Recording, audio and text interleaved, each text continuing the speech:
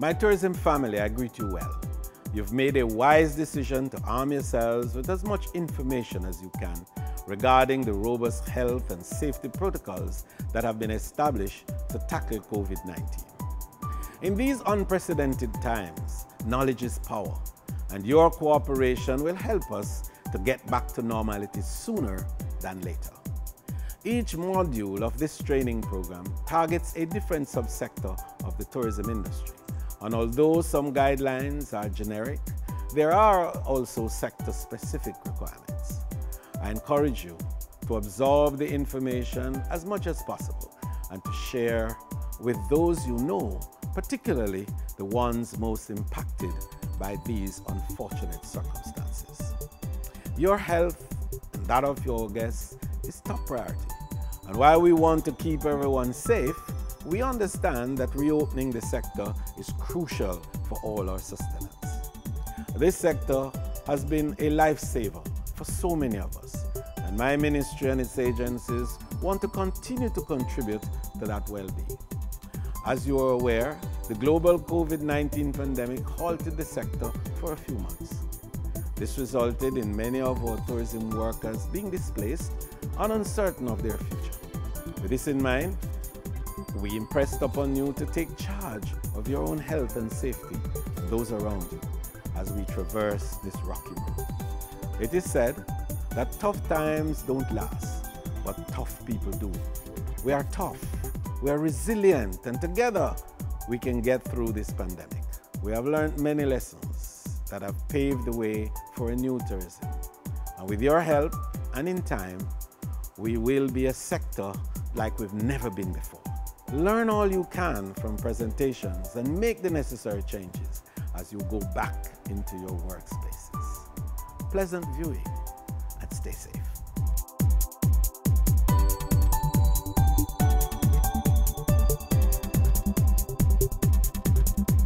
Now, safety is one of the most important elements in anything that we do.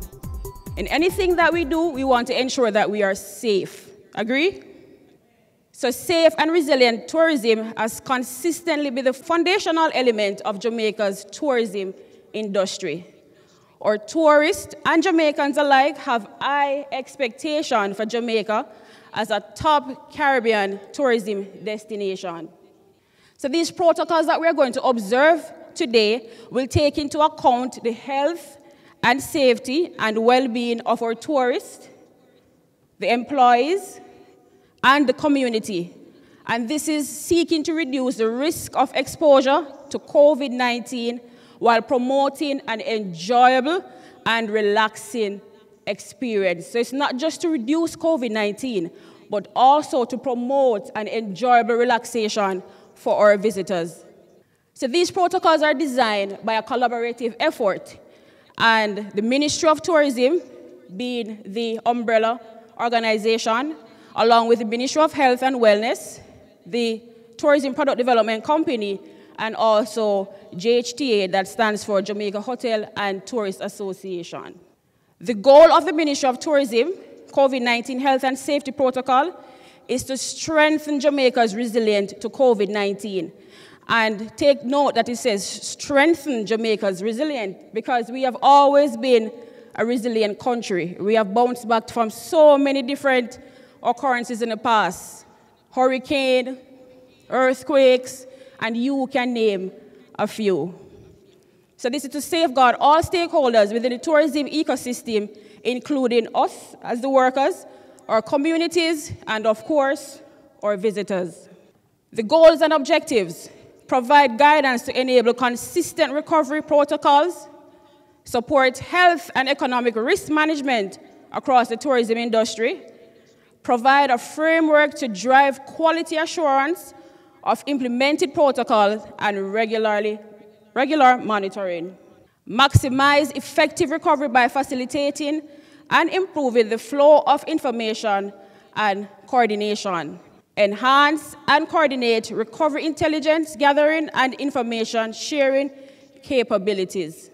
So there are 8 key health and safety elements of the Jamaica tourism sector, and the first one is sanitization stations. So sanitization for workers, visitors, and surrounding across all locations.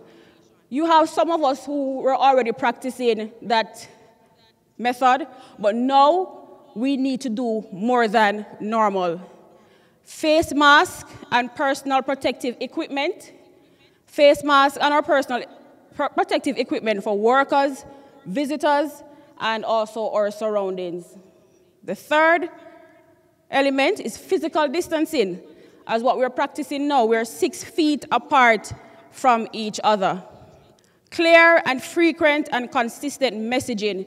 We're not operating in isolation, so all information must be clear, frequent, and consistent to give us Jamaicans the awareness and our visitors, of course. Technology enablement, and this one you might see being used more often. With our smartphones, we usually maybe take pictures or just use it for social media, but now we're using it for meetings, we're using it for our children are getting their homeworks on it, so we realize that technology now is definitely improving.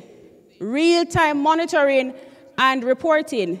So we are doing our regular temperature checks as what you did when you were coming on the inside, and this is to monitor the health of each person for us to take it to another level just in case we need to. Rapid and clear response, clear protocols when care is necessary for any worker, visitor, or community member. And the final one, which is training, this is an example of what training is. You're here learning how to keep yourself safe, how to keep your family members safe, and how to keep Jamaica and our visitors safe, which is most important. So we're getting into the meat of the matter. So the scope of this document entails protocols or guidelines as it relates to shops, stores, malls, boutique, and craft markets. Now, a minimum of 1 employee at any time during the opening hour. This person is called the safety point person, or SPP. So it is recommended that at each property or within each shop, you have a minimum of 1 employee at any time during opening hour, and this person should be specifically trained and designed to find out if someone has the symptom. That's the point person. If you see someone who is experiencing symptoms of COVID-19, if you need information in regards to how to report, then this person is the point person. The SPP should conduct regular spot checks throughout the property and observe that protocols are being observed. The SPP should also serve as a point person, as I said before, for all employee and guest complaints, and is required to document, investigate all complaints that they would get surrounding the issues of COVID-19. So some of the supplies that we will need in order to enforce these protocols. We have the mask, just as though you're wearing your mask now. I know it's uncomfortable, it can be very hot, but we have to wear our mask, especially for those who have underlying illnesses or issues. Alcohol-based hand sanitizers, and it's recommended that it must be 60% alcohol-based or above. Spray disinfectants or wipes. Hand-free garbage cans with covers. So those are the garbage cans that you can use your foot to open. So those are recommended. No contact handheld thermometer, and it must be minimum of 2 at an entrance at each time. Disposable gloves, of course. Measuring device, and the measuring device will help you to put the respective 6 feet distancing into place. Indicators, having your flags and your markers, your stakes and your codes in order to put the 6 feet, as I said, distance into place. Single-use paper napkins or towels. So once persons have used them, then they dispose of them. Soap dispensers, of course, and it's recommended that you don't touch them, but if that's what you have in place, then you have to work with whatever you have. The document is not saying that you need to go and install or spend a lot of money to buy things to follow these protocols. But if you have them, you work as best as possible with what you have. Signage regarding protocol requirements. So within this space, you want to have signage very clear so persons know exactly what is needed to be done and how to contact the Ministry of Health and Wellness if in the event that they need to. Employees' well-being. If you're not safe, then you cannot guarantee the safety of your visitors or your patrons. So reopening will be gradual with staggered starting time for employees or craft traders to allow for a smoother rollout and management of testing and care. So once we reopen, we won't have everybody coming in at one time. It would be best to have a flexi shift, persons coming in today, then you have others coming in tomorrow, but not to have all your employees coming in at one time. Brief employees or traders on resumption of work to remind them to disclose to the best of their knowledge they have not been exposed to anyone with COVID-19. They do not have symptoms of COVID-19. So these are the questions that would be asked upon coming back to work. You won't be tested, but a questionnaire must be conducted with the following questions surrounding if you have been exposed to someone with the virus, or do you yourself have symptoms of the virus. Check in formally on the health of employees or traders on a regular basis. So after persons have come back to work, you still want to check on a regular basis if that person is developing any signs or symptoms of COVID-19, and it is recommended that you do this every 4 to 6 weeks. And if they are showing symptoms of COVID-19 or other risk factors, testing may be appropriate. Those who test positive are required to be reported to the Ministry of Health and Wellness for quarantine and contact tracing. It is recommended that you take the temperature of each employee or craft trader upon arrival for their shift. So temperature test must be done upon arrival for each person coming on their shift. Require employee or traders to wear masks throughout their work shift and when they're interacting with their customers. Require employees or craft traders to sanitize or wash their hands regularly throughout the day, and the minimum, which is the minimum of 1 hour, one time, or once per every hour. And after the following interaction, of course, you want to wash your hands after you have collected money. If you have processed a credit card, handling items from the visitors or from the patrons, and of course, when you have touched common areas, you want to always keep washing your hands, sanitizing your hands after doing these things. Cleaning activities. Require all cleaners to wear protective apparel when conducting their cleaning duties. And some of these cleaning apparels are your mask, your gloves, your disposable apron, and so forth. Provide specific guideline on the PPE, which is the personal protective equipment for workers to wear for the following activities. So when you're cleaning, you must be wearing your mask or your face shield, your disposable gloves, or your disposable aprons.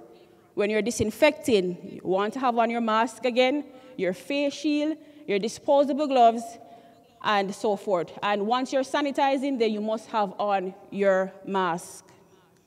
Sanitize all public touch points on a rotating basis throughout the operating hours, with each service being cleaned at a minimum every 2 hours. And these surfaces include your door handles, your railings, your desk, flat surfaces, etc. Handle waste using gloves, tongue, and bag waste properly. Perform routine maintenance of air conditioning, vents, or filters to promote indoor air quality and limit exposure. So we're not saying that for persons who have their shops that they should not use their AC or their air conditioner, but you need to perform routine maintenance of the air conditioner. For the entrances or common area, utilize automatic doors, keep doors open if possible, or have door manned by one person to mitigate excessive contact of one surface by multiple individuals. So you notice when you were coming into the hall, we had security officers on the outside, and that one security officer was manning the door, so it's less persons touching that common area. Mark the ground with physical distance, line spacing for queues or lines, both inside and outside of the establishment. So just as when you were going to the registration area, you notice that you had some blue lines, and this tells you where you need to stand. So this is what it's saying. Mark your territory with a 6 feet distancing so your visitors are aware of where they should stand. Erect hand sanitizer dispensers and or hand wash stations at the entrance to the establishment. Include signage in clear and visible area throughout the property. And you want to have those signage very clear, because you can't be reprimanding your visitors if they do not know what the protocols are. So you have to advise them before you can reprimand them. Agree? Ensure employees or craft traders are familiar and know how to report suspected cases or contact with COVID-19 positive person to the following. You can report to the parish public health facility. You have the website there, and everybody should know the 1-800-1-LOVE number. So every or each employee must be familiar with how to report suspected cases. Communication. It is recommended that you make Jamaica COVID-19 safety protocols pamphlets available in hard copy or digital format to those who would like to see what is being done for health and safety. So you have pamphlets or brochures that the visitors can take to see what we are doing in order to mitigate the problem and ensuring that they're always safe and that their health is our top priority. It can also be done digitally, because a lot of persons now are walking around with their tablets and their phones. So you can WhatsApp the pamphlets very easy, and that would less the contact between yourself and the patron. Erect signs at the entry point and key locations around the property, detailing the procedures which are in place and what customers are expected and how they can comply. So you have to have clear signage around so persons know what are expected of them. Include penalties for non-compliance. So if someone doesn't want to adhere to the rules and regulations that are being put in place, then you can ask that person politely to remove themselves. You can do that. Guest interaction. Greet guests with a warm and friendliness approach. Remember that guests are visiting to relax and enjoy the beauty and culture of Jamaica, which includes the interaction with people. Someone asked the question the other day, how can I smile having been wearing a mask? You probably wonder the same question, how are they going to see that I'm smiling with a mask on my face? But your eyes tells a lot, and your body language also says a lot. And for me, because I have fat cheeks, whenever I smile in the mask, you can still see it on the top of my face. So I'm sure persons will still see that you're smiling. So even though you're wearing the mask, you still want to have that warmth and friendliness to your visitors. Remember that they're here, they're getting away from their part of the world that is also suffering from the same problems or even more than what we are having now. So they want to feel relaxed. Remind guests of protocols with a smile and in a polite and respectful manner. Sanitize our hands after receiving cash. So remember, sanitize your hands each time after receiving the cash. Don't be too happy to receive the cash and don't remember that you have not sanitized your hands. You must sanitize your hands each time you have collected their monies. For store or shop entry, determine maximum number of patrons in the store based on the 6 feet per person distancing, and monitor the door to ensure the limit is not exceeded. And we have been seeing that now more often. When you go to the bank, to the post office, or anywhere you do business, you realize that they can't allow everybody to be on the inside. and so you gradually move in once others come out of that building. Ensure all patrons sanitize their hands upon entry to the store or to the shop or to the craft market. And this is very imperative, just as what happened when you were coming on the inside. I'm sure that all your hands were being sanitized when you enter into the building. So it is recommended that once you're coming onto your property, whether it's a craft shop or in the stores, you want to sanitize your hands before they enter. Enforce mask using within stores by customers. So you have to enforce that they're wearing their mask at all times. For stores, display a single size of top-selling apparel to reduce unnecessary contact and touching of merchandise by patrons. So provide a new item depending on the size to the customer if available. So usually when you go into this clothes store and you see the different T-shirts or different clothes items being displayed, you want to ensure that you display them so persons, without going through them to find their sizes, they know that, okay, then this is XL, over here is large, over here is small. So they can go to the designated area that they are looking for. Ensure, for jewelry and accessories, ensure the jewelry counters have hand sanitizers and wipes nearby where applicable or where possible. For items which cannot be safely sanitized, require patrons and employees alike to sanitize or wash their hands before touching. So you have some jewelry that you cannot put any water or sanitizers on them because it will change the quality of the jewelry. You don't want to spoil the quality of the jewelry. So you're going to kindly ask the patron who wants to try to sanitize their hands before touching the jewelry. For those that you can wipe jewelry after each contact with a patron using alcohol-based sanitizers. So for the jewelry that you can sanitize, then you can do so. For the bathrooms, erect hand sanitizer stations at the entrance to the bathrooms. Place floor markers or indicators on the ground to guide patrons as to where the line will need to form should waiting occur for the bathrooms. Utilize hand-free garbage cans with covers for no touching waste disposal. As I said, the preferred one is the one that you would manipulate with your foot.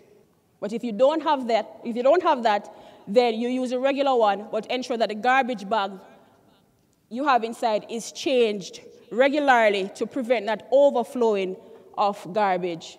For inventory delivery, even though these persons don't necessarily work with your company, but they're coming into your place of business and they're providing you with the materials that you're now selling, you need to take the temperature of each delivery person.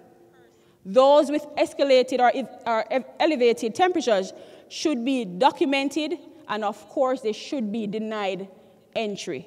Mandate and enforce the use of wearing masks of delivery personnel. So even though they don't work directly with you, you still can enforce these guidelines because remember, you're protecting yourself and you're protecting your staff members. This is a question. A customer enters the craft market and is not wearing a face mask.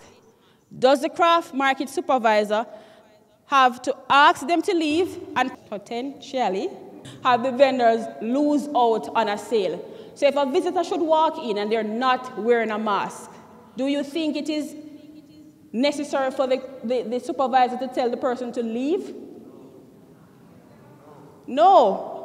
The craft market supervisor or the vendor should direct the patron to a vendor stand who is selling the mask. You agree? Okay. These are general guidelines for persons to operate. I'm sure that each craft market or each shop has their own protocol that they are developing in order to keep themselves safe and their employees safe. So everything won't apply necessarily to your space, but there are general guidelines, as we said, to ensure that we adhere to these and mitigate the problem that we are now facing. Good morning. Morning. Some of us sell in the hotels, and you know that tourists, we can come in groups. Sometimes they come in groups. Some of them might not be wearing masks. How do we deal with a situation like that? All right, for persons who are traveling in group, that 6 feet distancing does not necessarily apply to them. Once you're traveling together, then that 6 feet distancing won't apply to them. You're applying that for persons who did not travel together. And if they are not wearing masks, you spoke about being on the hotel property. The hotel also have their own protocols put in place. And these visitors will know that once they're on the property, they should be wearing a mask. But if someone should approach you and they're not wearing their mask, then you can let them know that they need to put on their mask. Remember, these visitors are used to wearing masks, you know, wherever they are in the world. Right now, they have to wear it. So Jamaica is no different. I was just saying, like, we are at the Harbour Street Craft Market. And take for instance, like, I think we should have a sanitation area entering into the market. Both we and the guests should be sanitized before we enter the market. And I was thinking of, I think the market should sanitize before we enter back into the market, because it needs a general sanit cleanup and sanitize. Good point, valid point. And remember, each market has its own manager, president, etc. So it's something that you can implement amongst yourselves. So we're giving you a guideline, and that's an excellent point. You know, so as you enter, and then each shop has their own measures in place, it's an added layer of protection. Yes, I want to thank you for the guidelines and everything that have been said. We take carefully notice of it. But honestly, one of the clips that said we should wear our masks while interacting with the guests.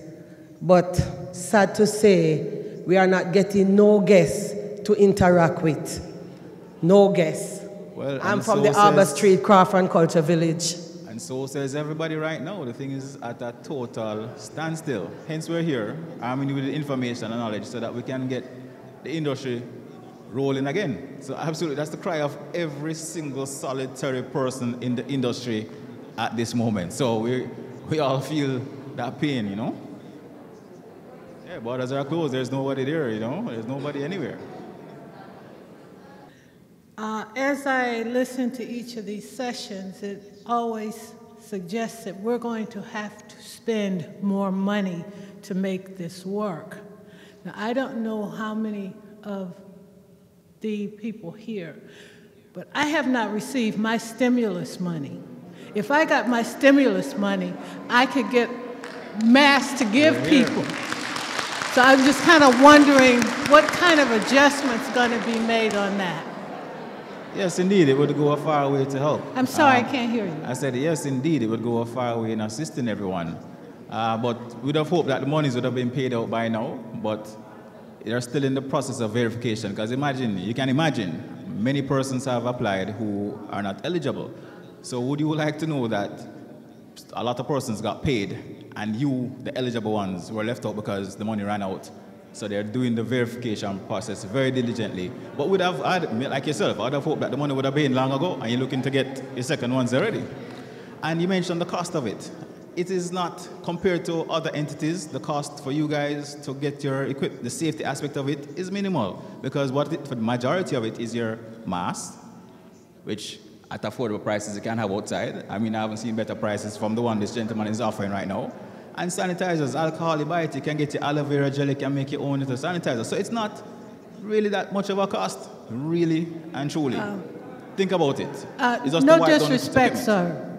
All I'm asking is, what kind of window should we look at for getting the stimulus? Well, all week, this is the question that everybody has asked. I'm sorry? So all week, this question has come up in every session multiple times, because you know, in 5-6 times in the same session. And all I can tell you that the verification process is still ongoing.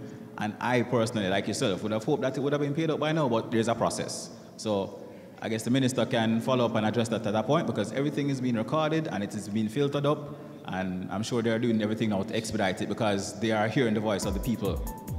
Okay, thank you.